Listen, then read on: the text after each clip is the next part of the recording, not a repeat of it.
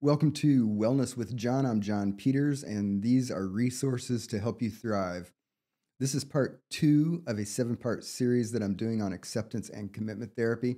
So if you haven't watched part one, I'll put a link up here. Go watch that and then come back and watch this one. So in this one, I'm going to talk about cognitive diffusion, and both to help you understand it, but also by giving you some teachings that help you implement it in your life. Stay tuned.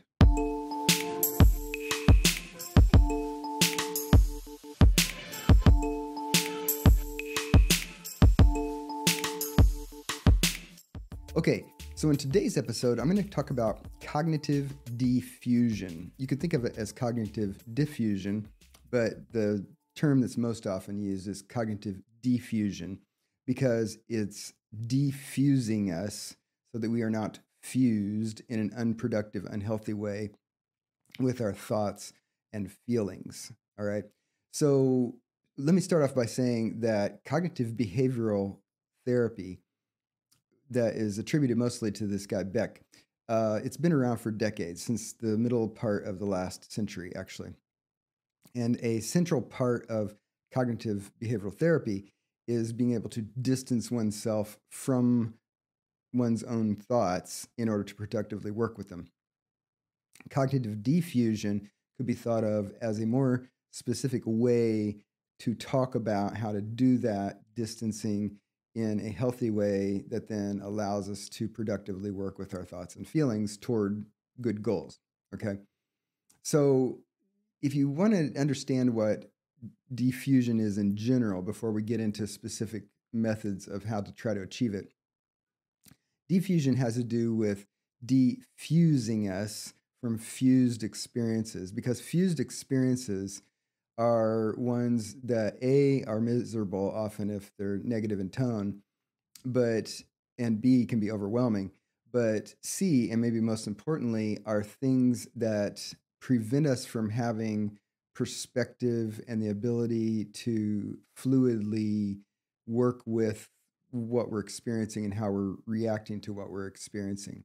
The most common way that therapists explain to people fused versus diffused is if you think about your hands. So if your hands are somewhere not too close to your face and your eyes, your hands make up part of the whole, and therefore you're aware of your hands because they're in your field of vision, but they're part of everything, and you can consider them in context, and you might ignore them for a while, come back to them or whatever. But if you move your hands closer and closer to your eyes until your hands are like this, then you don't really experience the other parts of your world very richly or at all, because you're just aware of your hands, right? So as long as your hands are taking up the whole mental space, in this example, visual space, but it's analogous to how we experience other things. So if something is taking up all of the mental space, then it occludes other things and it crowds out other things, right? So if I move my hands progressively further and further away from my face, and I have some distance, right? So I'm not escaping my hands, right? I'm not creating this situation where my hands just aren't even evident. I've distracted myself or prevented myself from having awareness of my hands. I'm still aware of my hands, but if I move my hands away, okay, this is part of the whole, but I can still focus on them if I want to, but I have enough distance that I'm not fused with them, and the hands become the whole experience. So that's kind of the idea of defusing a person from their thoughts and perceptions and feelings so that you can actually work with diffused thoughts. And primarily, the reason that we want to be diffused in the context of cognitive behavioral therapy, and in this case, in the context of acceptance and commitment therapy, is because sometimes we're working with very complex, challenging situations, and the things that we're trying to do in working with them are well served by being defused rather than fused. And types of situations, for example, where this would come into play would be if you you have like a chronic, challenging thought pattern that you ultimately want to work with and change, but it's very durable over time. So, if you think about someone, let's say, who doesn't have a lot of confidence and they frequently feel negatively about themselves in social situations because they are anxious about their performance and they don't have a lot of confidence and they have relatively low self-esteem. Obviously, there are long-range goals to improve that. In the short term, there might be these thoughts that are very chronic and very durable that come up that are features of that set of issues. And you can't just in one therapy session or magically snap your fingers and make all of that irrelevant, because it might be a long process of changing that towards something better. So in the interim, you have to deal with this chronic situation, and thoughts and feelings arise in the middle of that actually work against the overall therapeutic goal. So being defused from those thoughts would be supportive of more optimally achieving that goal.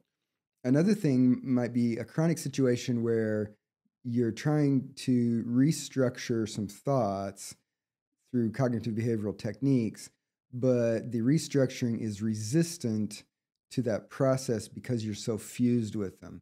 So, for example, let's say somebody's working with a relationship issue and they're having very complex thoughts and feelings and reactions to their partner.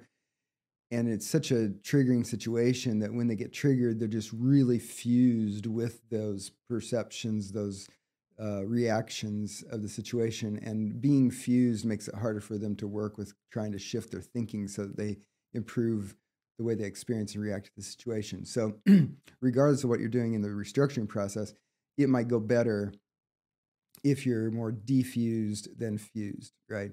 Another example of when defusion could be very helpful would be if you're dealing with a chronic stressful situation and you actually, on examination, think that you're thinking about it and feeling about it and reacting to it just fine, optimally and pointed in the right direction.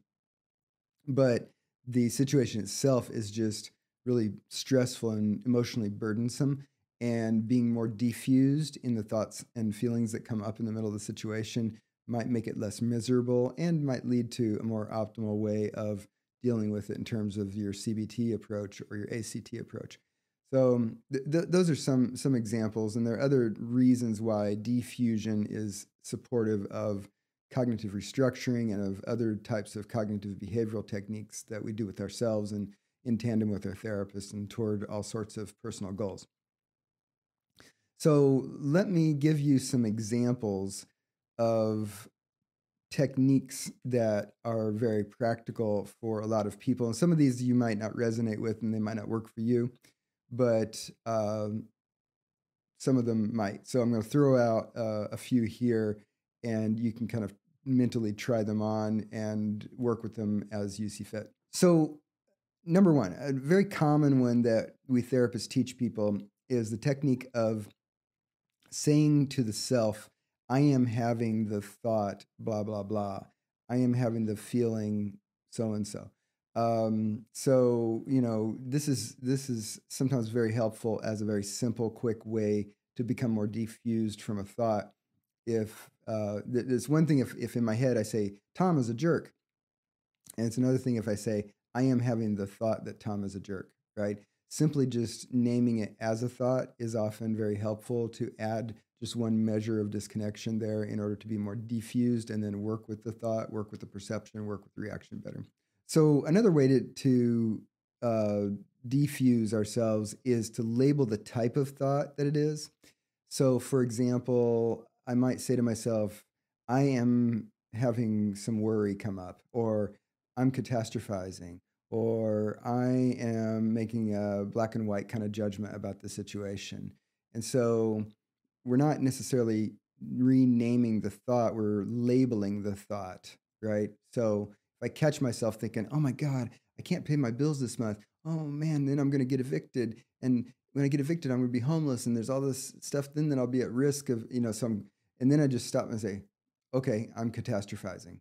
As soon as I do that, I have one level of disconnection from that thought process, and it helps me defuse from all those individual thoughts that were part of the process of catastrophizing, right?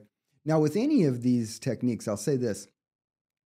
Sometimes a way to make them work more strongly, or if people say they're not working at all or they're too weak, do them slower, because when we do things slowly, then we access certain parts of our brain that we don't access when we're on fast mode and autopilot, right? So like in the first example I gave, so Tom is a jerk. I am having the thought that Tom is a jerk. When I say it slowly, it becomes more compelling for me, and that sometimes makes it more effective. Now, here's another one. A friend of mine years ago taught me this one, and she said she was actually explaining it as a technique that she did as part of her meditation practice. But she said when random thoughts arise and she doesn't want to become fused with them and then follow them during her meditation, she just imagines it as though she's sitting at a bus stop and her thoughts are buses that are coming by and they stop at the bus stop, so they're an opportunity to get on. But instead of getting on any particular thought bus, she just stays sitting at the bus stop and lets that thought bus go on down the line, right? Thought that was an interesting metaphor to use there too. Another bus metaphor that we teach people for diffusion is imagine that you're the driver of a bus and the bus is on this journey, and the journey is a metaphor for your life. So your life goes on. There are all sorts of experiences, thoughts, perceptions, feelings, and things that happen on this journey. And you can imagine that any given thought is just a person who happens to be riding on your bus at that moment in time. So you're the driver, you're driving a bus. The bus is filled with all different elements of your experience, including thoughts. And so when you realize that you're having a really strong thought that you're fused with, then you say, oh, so that's a thought. It's on my bus, and it'll be on my bus for a while because I'm the driver of this entire journey. But at some point I might stop and that thought may get off and get replaced by a different thought, right? See your thought as a temporary rider on the bus of your journey, right? Now, another technique is imagine first you have an awareness of the thought. Then what you do is you imagine that you're standing right at the edge of a beach where the water comes up, and that your thought is written in the sand at your feet, right in front of you. So that's your thought, and you can see it written in the sand. And then the waves come in, and 2 or 3 wave cycles end up washing that thought into smooth sand so that you can't see the writing at all. That's an interesting way. Another way that it includes writing like that is imagine the thought, and then imagine that you're spray painting out on the side of a box truck, right? Like a big U-Haul truck size box truck. And so you spray paint your thought down the side of it, and then the truck drives away, right? So the driving away part is sometimes helpful. And another similar one that people sometimes do is you think of the thought and you imagine like placing the thought on a leaf that's in a stream, and then it goes on down and it's gone because it goes around the bend and is gone down the stream.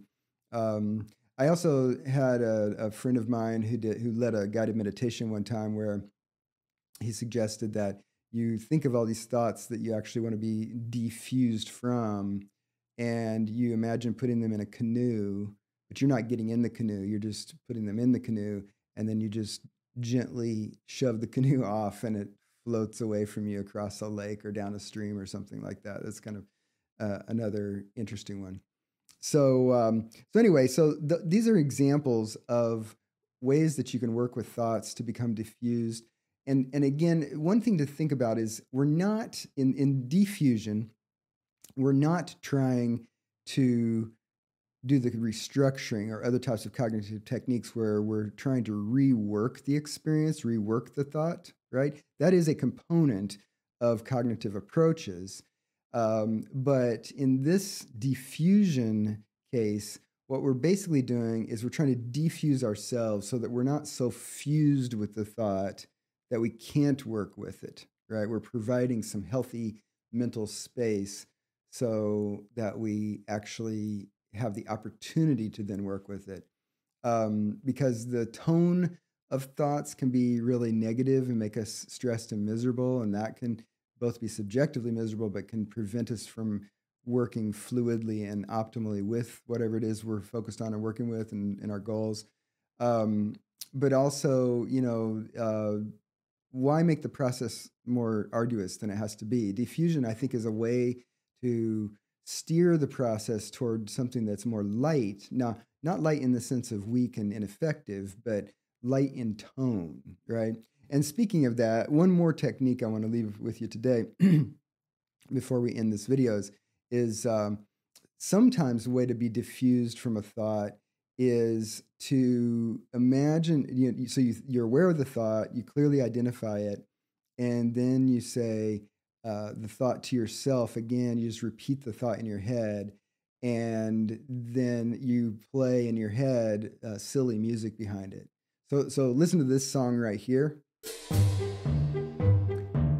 Imagine having whatever serious thought you were fused with, but instead of remaining fused, you're saying it in your head while imagining this type of silly music, and you just say the thought over and over in a really silly way. Or another way to do it is say the thought to yourself in like a Mickey Mouse voice, like you just sucked a helium balloon or something, or sing the thought as a song, but do it in a way that has an incongruent tone with the seriousness of the original thought so that it defuses you. So I might think, I suck, I'm a failure, I really ruined that interaction with that person. Okay, so that might be the fused version.